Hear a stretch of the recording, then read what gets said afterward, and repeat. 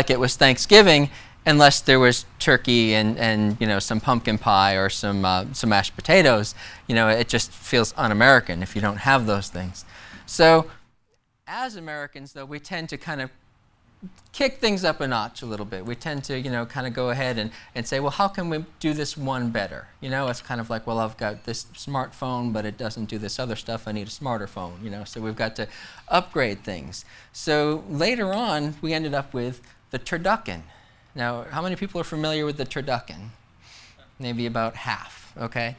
For those of you that aren't initiated with the beauty that is the turducken, by the way, this is the best picture I could get. I looked at probably dozens and dozens, and they were all, let's just say, not appetizing. But this one, I think I got this from a website that actually sells them already made, so they actually put some money into the marketing. It's probably not even real meat, you know, it's probably plastic or something. But anyway, that was the best I could find. But here's a little bit of a diagram of what a turducken is. See, in layman's terms, you've got chicken inside of a duck, inside of a turkey. So you've got like this 3-layer casserole of carnage, you know, all wrapped up on a plate. And, you know, you slice through and you get like this big slab of 3 different kinds of meat. So it's kind of funny how I was thinking as an American, I was like, well, what if you kick that up a notch? Then, you know, you've already got 3 things. I mean, how ridiculous can you go? And apparently someone else had already thought of this. This is a comic I found where the lady says, it's chicken-flavored tofu inside duck-flavored tofu inside turkey-flavored tofu. And then the caption says, Alice became the first person in history to be beaten to death with a vegetarian turducken. Because I was thinking, you know, we've got turkey, then we had the turducken, and then what if you made a tofu version? Because you've probably heard of tofurkey, the tofu turkey for people who are vegetarians. So someone else had already thought of it, and they made a Tofurducken, and it's exactly what's in the comic. You've got actual, let me see, I think, oh, I've got someone's comments here who saw this online as well, and I agree with him. He said, my wife just got me a chicken salad, except the chicken turned out to be tofu. Somehow this spawned a chain of thoughts that ended with me deciding to see if someone else has already done this.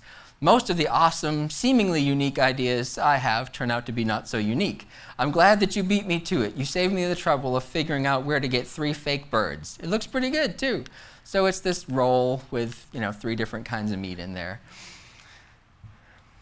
The point that I'm trying to make is that we tend to get to the point of ridiculousness. We take something that really is good, something that's simple, something that's, I think you could even say it's pure. I mean, the whole turkey mashed potatoes thing, you know, that's kind of a pure Americana thing, right?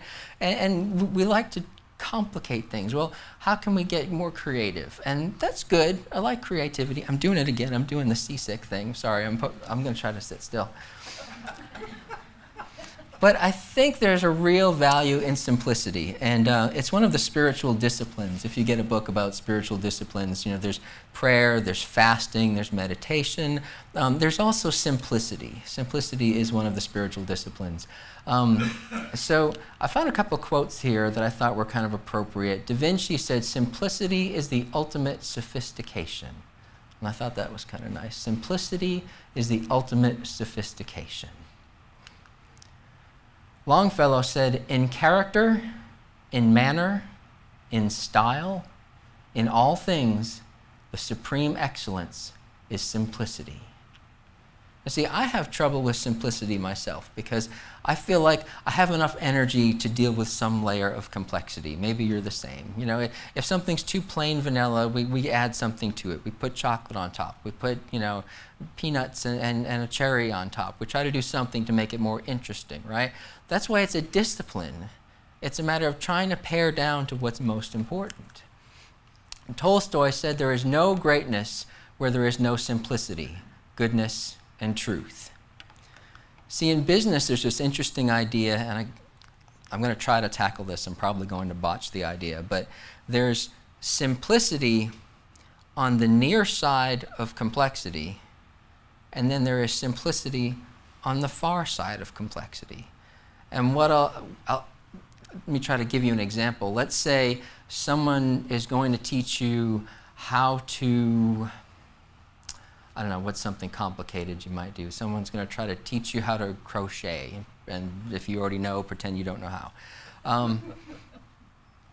From the beginning, when you first hear about it, you think, I don't know how to do this. This is complicated. Someone's going to have to teach me how to do it. There's certain tools involved. There's certain ability. I mean, there's probably certain loops or knots or something. I don't know any of that stuff. And it kind of comes at you as this is a little bit overwhelming. Then you go through the learning process, and you actually start to get down those little steps. You start to understand and appreciate, okay, this is what it's all about. You go through these phases. I know what I don't know. Now I know most of what I need to know. You get to the other side and it becomes simple again, where it's like, oh, this isn't so bad. I can do this in my sleep. And so we shoot for the simplicity on the far side of complexity. So it's a matter of when you learn something new, after a while it becomes really easy. I was watching a TV show recently, and there was a guy who had this, he had some brain damage, and he had to learn to do something, this really complicated task in under 6 minutes. And so his boss said, how are we doing on that project? And he said, I'm down to 7 minutes and 20 seconds.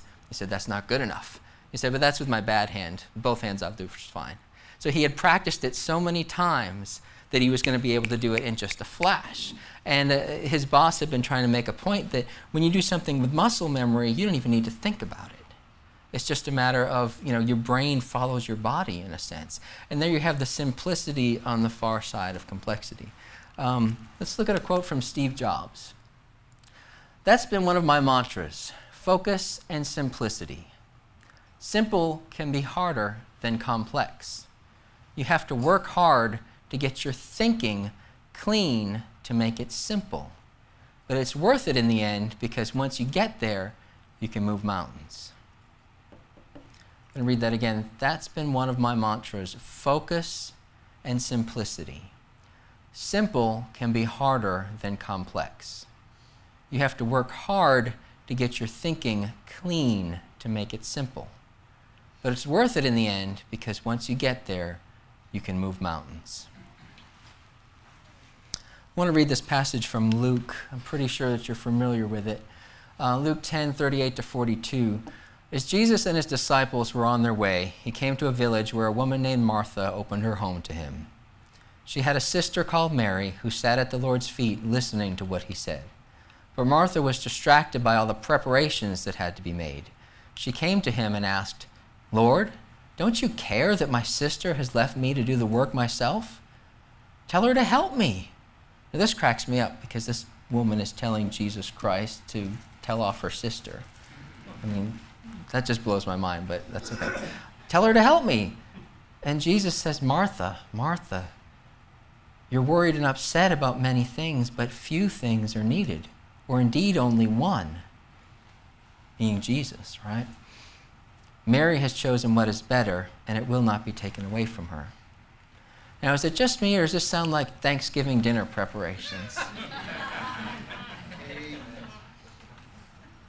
I'm running around out here. You can almost hear the pots and pans clanging, can't you? It's just like, well, I'm trying to cook for enough people, and this is going to be cold, and I'm trying to keep this warm, but I ran out of room in the oven. Now I'm trying to put something in the microwave. Will you warm those up and put those in the toaster? Well, wait, where's the butter? I need the butter out there, because that's got to be soft by the time we get the rolls better. And then it's just, oh my goodness, let's calm down a little bit, because these become so complicated. And then it's funny, even beyond that, you end up with all these other issues that can get in the way. See, this is what I kind of think that Satan has a little bit of fun with Thanksgiving, because it is an opportunity for us to actually focus on those few things that are important. So let's see if we can complicate it and get everyone distracted. So if I had to guess, I would say that these are some things from Satan's playbook. I would think if he was taking the thanks out of Thanksgiving, he would say, cause so much difficulty with the food that everyone's too tired to give thanks. Did you ever notice by the time all the preparations are ready, it's like everyone's exhausted and famished, and the turkey took too long and the stuffing wasn't cooked right, so just hang on and play Scrabble for another minute, we'll have dinner, just calm down, eat a bite of an apple or something, you'll be fine. But everyone gets so tired that, it's like, well, okay, we don't want to give thanks now. I mean, it'll be tomorrow before we have dinner. Cause family bickering and discord so no one's in the mood to give thanks. It's not just your family or anyone else's family. It's humanity. When we get a group of people together, it's really easy to get grumbled and upset and have that ingratitude syndrome that we were just hearing about. I mean, the character Doc played is funny because it's not like you've not met someone like that before, right? I mean, and to be true, to be honest, most of us have shades of him in us too, don't we? Football game doesn't go the way you want. The turkey doesn't cook the way you want. Anything. I mean, it takes the slightest things to set us off. And if you're like me, sometimes changing gears emotionally can take a while. Did you ever notice, like, if someone kind of sets you off down the wrong path, it's not easy to just turn around and then be all cheerful? I don't know, for some reason it's like I like to be true and solid, and I don't like to be wishy-washy. But that's one place where it would be okay, isn't it? If I got upset, it would be good to just flip and then be happy again. But no, it's like, no, I'm unhappy. I'm going to stay unhappy for a good few hours, and maybe I'll take a nap and reboot, and then, maybe then we'll see about being better. But see, once we get off on a track like that, it's hard to kind of switch sometimes. Now, maybe some of you have a better handle on that, and you'll need to teach me how you do that. Make everyone afraid to talk about their personal lives and give thanks. See, if you're like me, you've been to many Thanksgiving meals where you skip over that whole "what are you thankful for" piece. I mean, maybe you've actually been at most of them where people kind of share those things. But I've been to many where, for whatever reason, that doesn't happen. And I think that that's an important part that we ought to not lose. Otherwise, we ought to just call a spade and call it Turkey Day. I mean, if we're going to call it Thanksgiving, we ought to give thanks at some point. So my suggestion is that we actually make time to do that. So if we were to put the thanks back into Thanksgiving, I would say make it an actual priority. We actually think about what we're thankful for ahead of time. I mean, it's just a matter of, kind of like what Charlotte's prescription was, Think of 2 things that you're happy about for whatever it is that's got you upset. Or actually kind of think ahead and say, okay, these are the things that have got me upset, but on the other hand, I've got all these other wonderful things going right for me. And like I said, when people get hungry, they get grouchy. So I would say don't hold up the meal, but start conversation with it.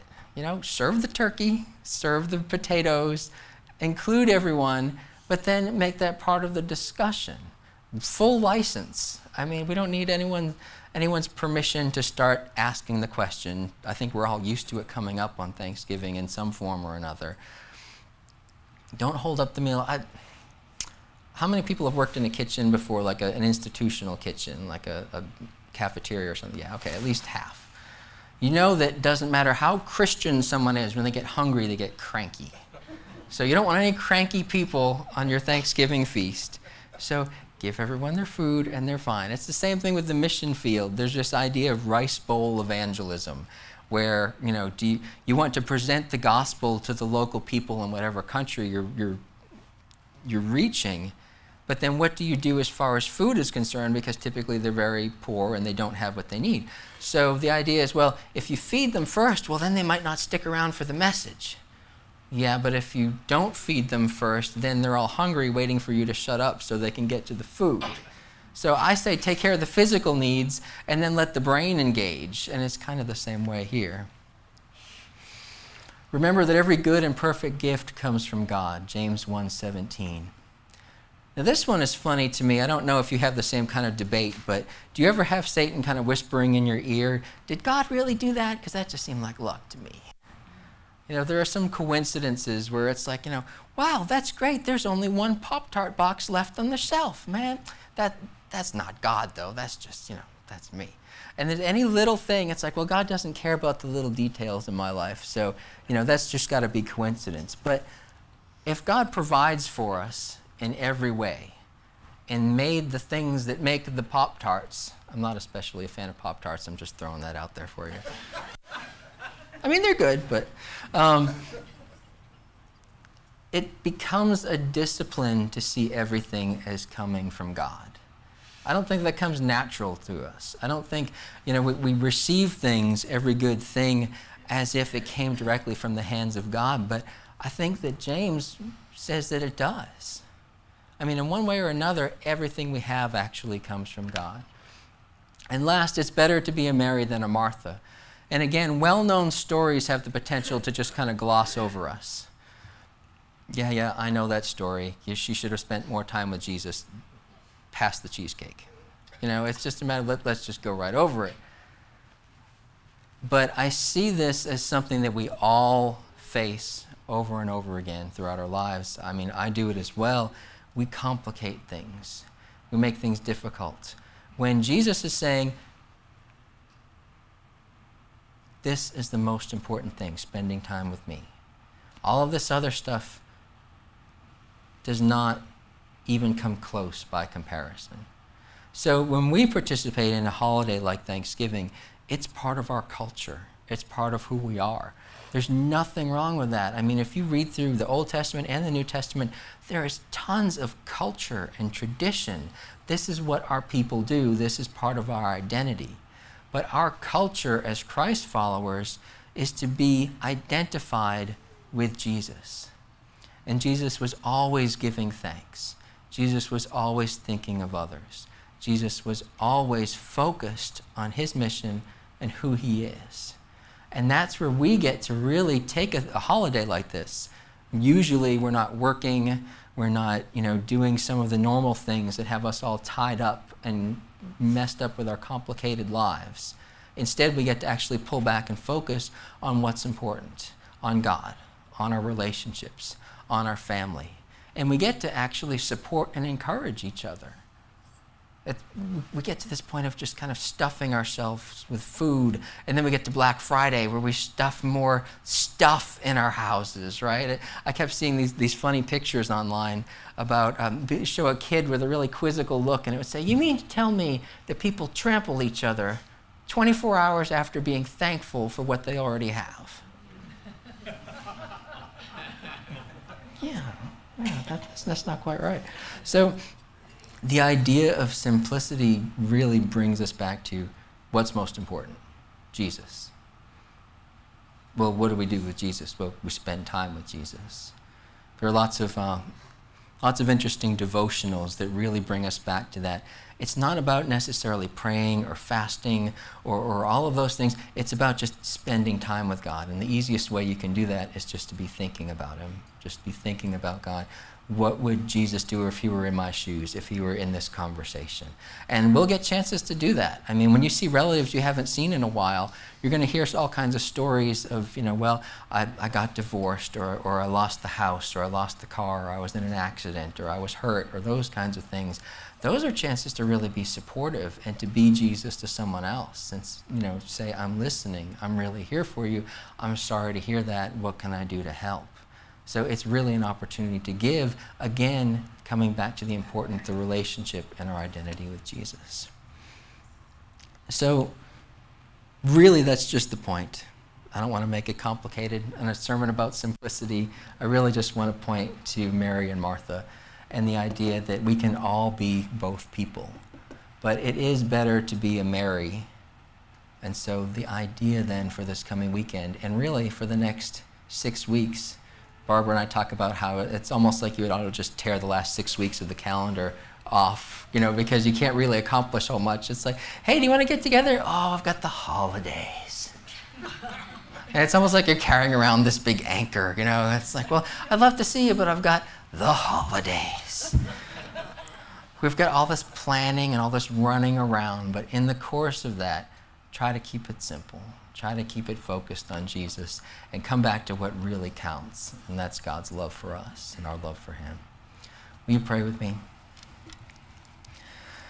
Father, we do pause now to give you thanks, to thank you for the incredible life that you've given us, the incredible blessing of knowing you, of being able to come to you through Jesus, our high priest, of being buoyed and supported and blessed by the Holy Spirit in our everyday lives. Father, we thank you for every good thing that you've given us. We thank you for all the good and perfect gifts. We ask that you would bolster our faith and help us with our unfaithfulness. Those parts where we don't see you, Father, show us where you are. And Father, when we meet with someone who needs encouragement, who needs love, who needs to see how much you love them, Father, please give us the words Give us the heart.